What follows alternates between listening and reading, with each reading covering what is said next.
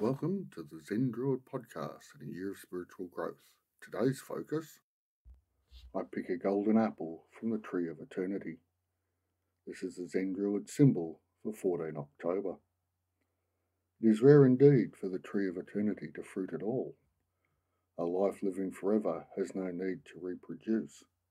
Yet this rare event is the subject of today's symbol. Be on the lookout for the unusual this day. In particular, be on the lookout for the unusual in masculine form. The fruit of the tree is masculine in energetic terms, and gold is the metal of the masculine. All the feminine efforts of the tree and the earth have produced these masculine qualities in this golden fruit. It may also be a frisson of passing energy, it may be an overheard conversation, or it may be an actual golden apple. But keep your senses open for today's insightful gift.